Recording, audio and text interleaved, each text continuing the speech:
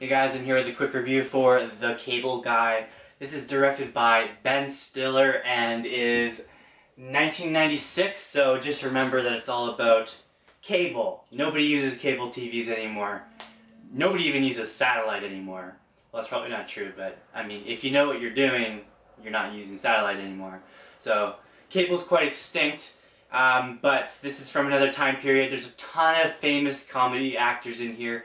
It's directed by Ben Stiller, and there's this bizarre, gag going where Ben Stiller's playing two characters at the same time, and one of the characters murdered the other one, and it is so bizarre. So, while this is a subverting movie, it goes exactly how you'd expect it. I mean, it's Jim Carrey, so you already know what to expect.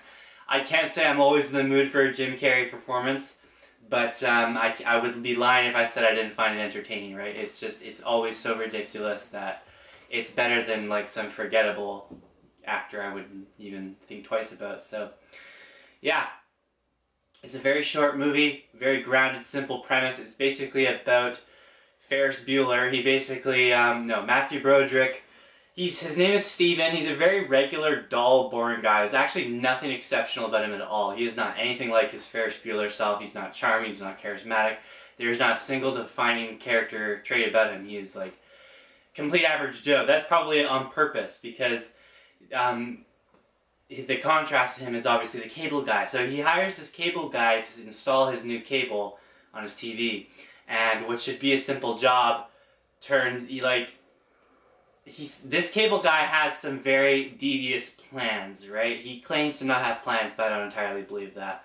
He's a very lonely, troubled man, and he is low-key kind of psychopathic. He's extremely good at manipulation. He can plant seeds in people's minds, and he knows exactly which buttons to press. So it's interesting how he's so unable to connect with people despite fully understanding everything about the human psyche.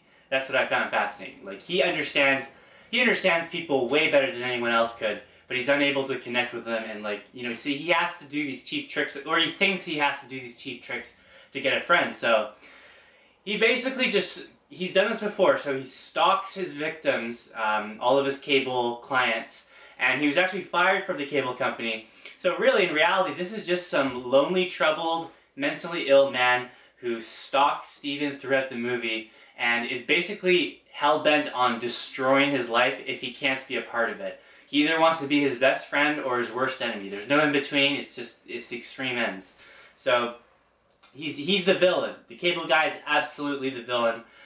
Jim Carrey, he does redeem himself at the ending, to no surprise to anyone, but he's still the bad guy. He is 100% the bad guy here.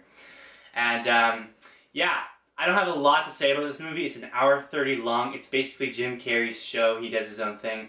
There's some very forgettable characters in there, like Jack Black's quite forgettable. What's that other one? The blonde-haired guy that did Night at the Museum as the cowboy.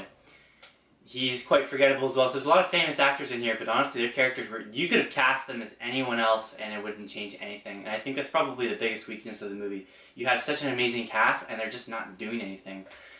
Ben Stiller, while it's funny, it's nonsensical and means nothing, right? There's no point into it. Matthew Broderick, again, it's like, this is Ferris Bueller. This is a big deal.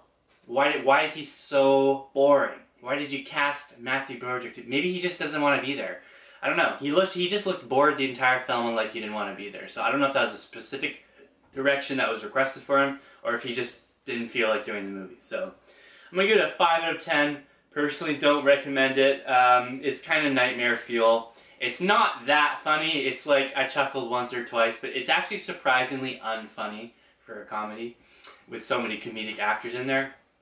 It's more of a satire, nightmare fuel stalker scenario than a comedy. There's barely any jokes. It's just the cable guy trying to ruin Steven's life as best as he can. So 5 out of 10, not for me, wouldn't recommend it.